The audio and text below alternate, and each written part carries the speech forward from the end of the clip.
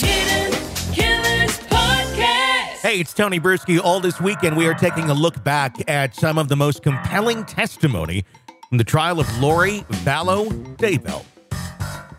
Enjoy. This is the Hidden Killers Podcast. The Hidden Killers Podcast with Tony Bruschi.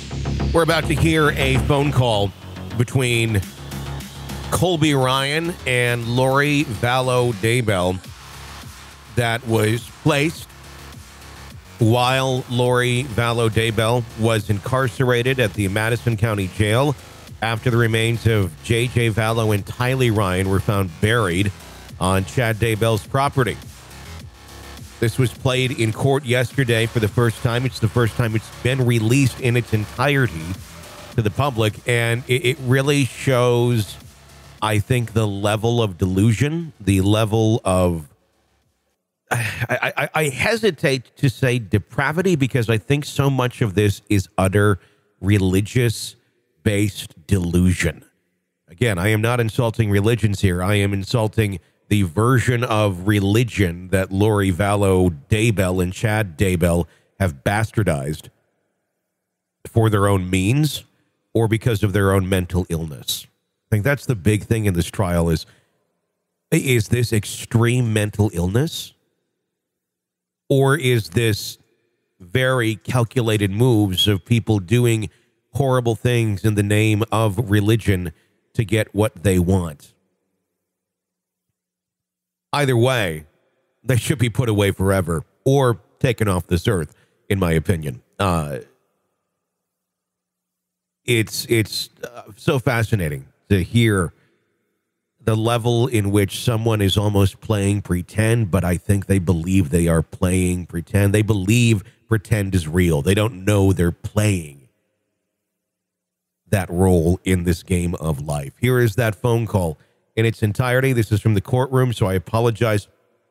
There is some background noise from the actual courtroom. We did our best to try and clean up the audio for you a little bit, removing white noise and things of that nature so it can be heard a little bit better, but you will hear some shuffling of papers and such while you listen to this. Go ahead. Hello?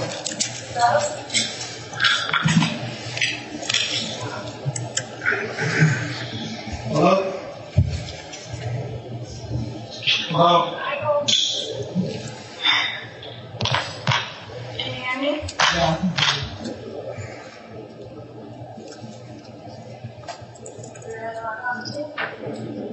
You think you can hide from me?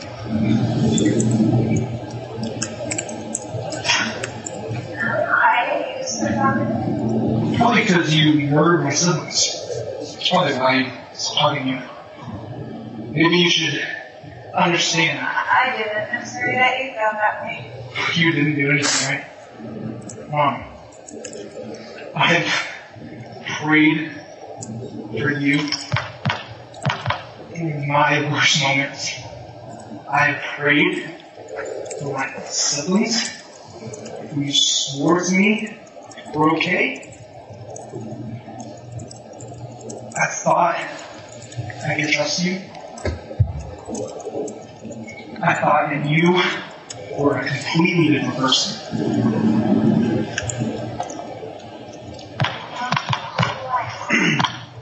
I don't know a murderous mother. You can make judgments when you weren't there and you don't know what happened. What happened? Everyone's making their own judgments. Mom, you've been shoving BS on my throat for a very long time. I'm going to talk to you. You can be mad. Sweet. Hey, listen to me. I'm not mad. Listen to me. Fine, listen to me. I've sat there and prayed. I can't tell you the amount of pain that I have felt from your decisions in Jesus Christ's name. It kills me to watch you sit here and tell me this is a trial. It kills me to watch you take the victim's route and say that this shouldn't have happened to you. When you are telling me that Chad Daybell came into your life, and all of a sudden, everything changes. I'm talking about my spirit feels this. I prayed. I trusted you. I gave them every chance I could past my own limitations as a human being. I pushed past all of everything to try to get to you, to help my own mother. You lied to me, specifically to me, more times than I can count.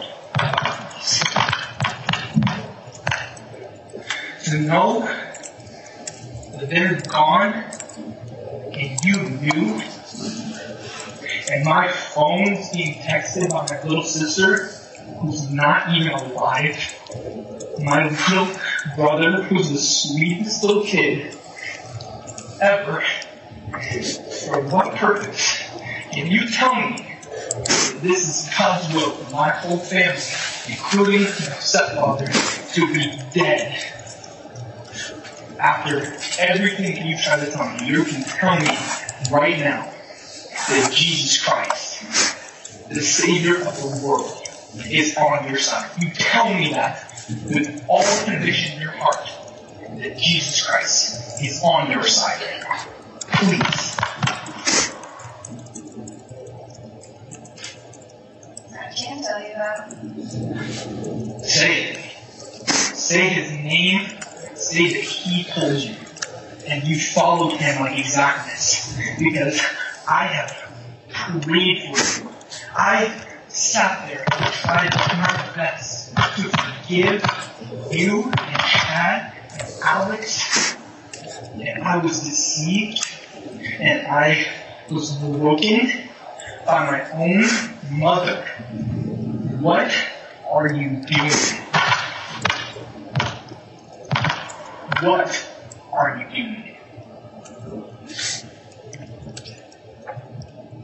I prayed to Heavenly Father, and I said, you tell me, Father. Alright, have all made instructions. They think they know what happened. They think I don't care about other people. what happened. They think they know what's responsible. Do you know that you told me? Everything. Do you know what you told me? You weren't there. So you... You're right. I wasn't there. I was kept That's on right. back. And one day, Two kids. you will know. Murder. One day, Murder. you will know what actually happened. You're right. You know what?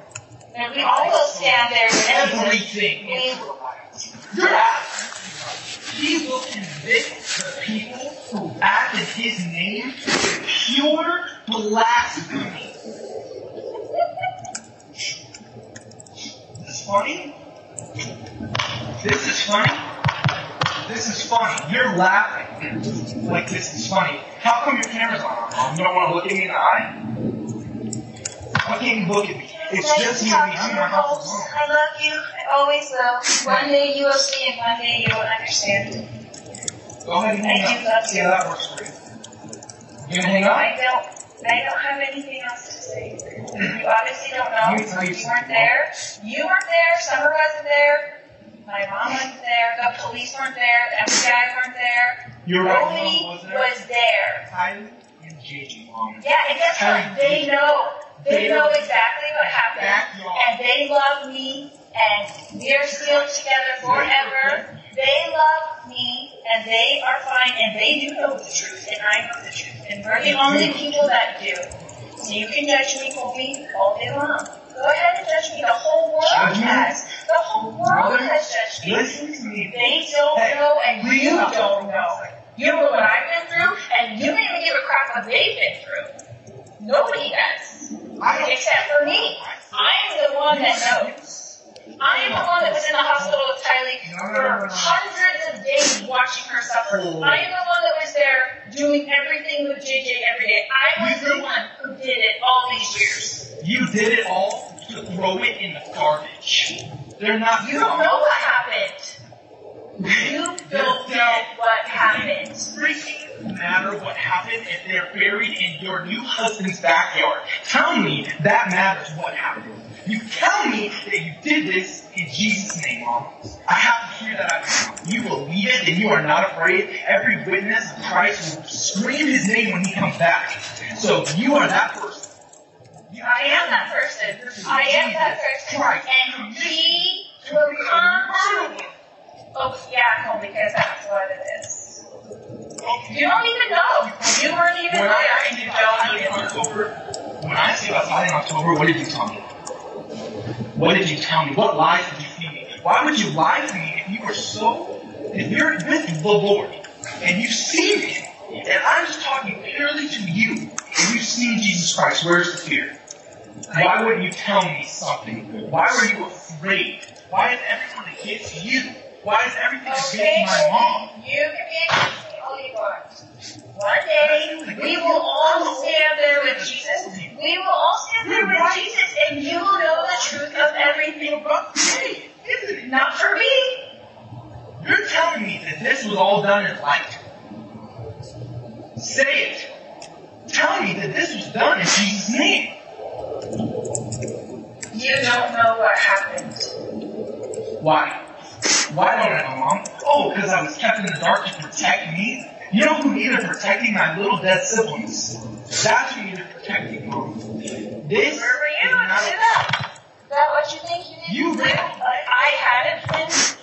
A month later, you ran away. I never wanted you guys to leave. I would have taken those kids in 1 second. I would bring them into my home, and I would have taken care of them.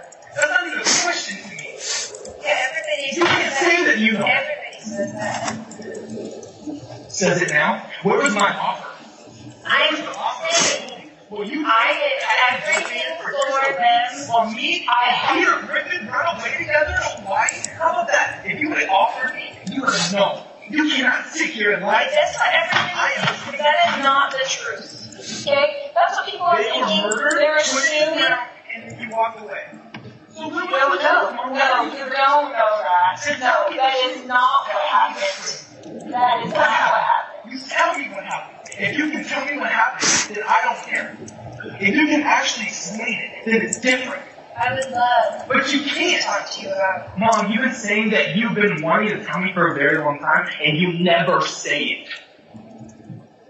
You have no idea how much pain I have felt in my body. I feel like I could die. My own mom, my siblings, and my whole family, my dad, everyone is gone except for you, and you're in jail because of it. I have prayed to Heavenly Father Himself and asked Him to help me survive this.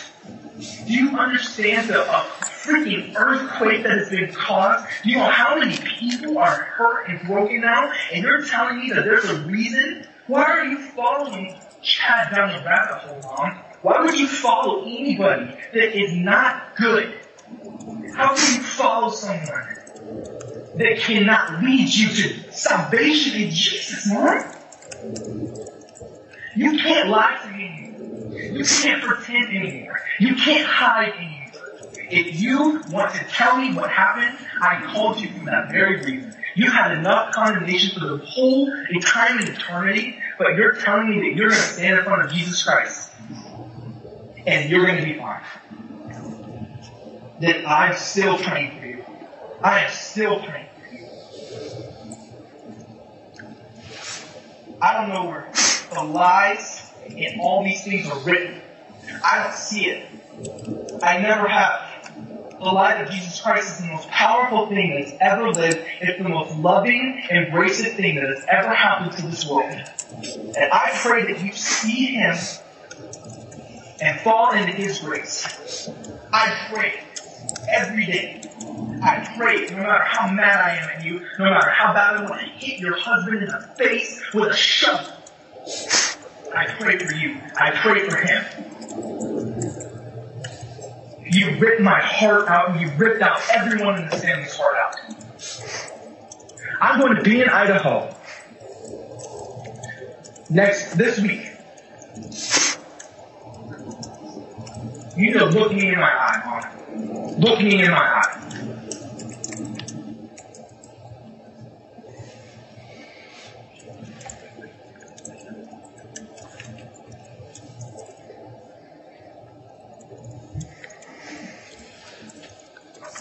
This is an examination of the hidden human condition This is the Hidden Killers Podcast. with Tony Bruschi.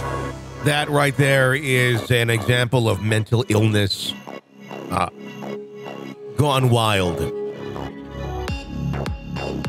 This is someone who is not there anymore. They'd probably call it possessed. We'll just go with mentally ill. Not everything is from a demon. Disturbing. If you like the podcast, press subscribe wherever you download podcasts. You don't miss any breaking updates and discussions on the cases that we're following for you right here. I'm Tony Bruschi. Stay with us.